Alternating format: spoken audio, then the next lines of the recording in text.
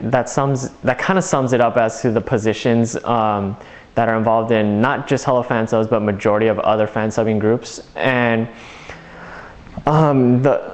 I guess the best kind of staff to have is one that can multitask, but basically is more than just one position. So the best combo, in my opinion, would be a translator who can also time, because that makes it really easy, because as they're translating, they know what's being said, and basically if they can also time, they know where what line goes where and how long it should be there, opposed to if the timer that doesn't really have a good grasp of Japanese might have some difficulty deciding where what goes and how long, or what is actually being said, which can cause some confusion, which I definitely know for a fact because of the projects I've done. For example, the release we just made for Kame Aries 20 Dreams, our translator is new to our group, so he didn't really know what to do, and even though I kind of have a general grasp of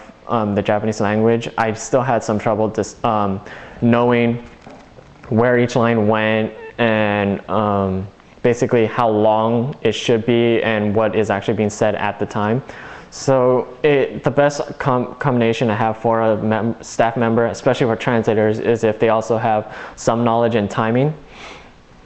And that's basically it in regards to staff. And just an added note, I guess, because some of the staff and I are really close, so we have our own inside jokes.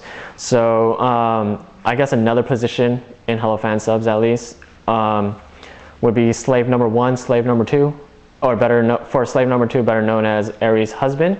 So for this, slave number 1, I guess most people already know, would be S. Ferris, and slave number 2, or AKA Aries' husband, Bex.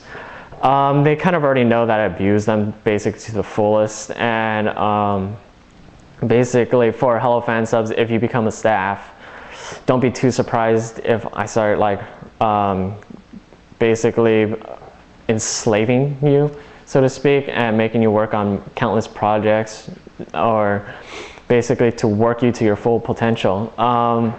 So yeah, that's about it in regards to staff positions.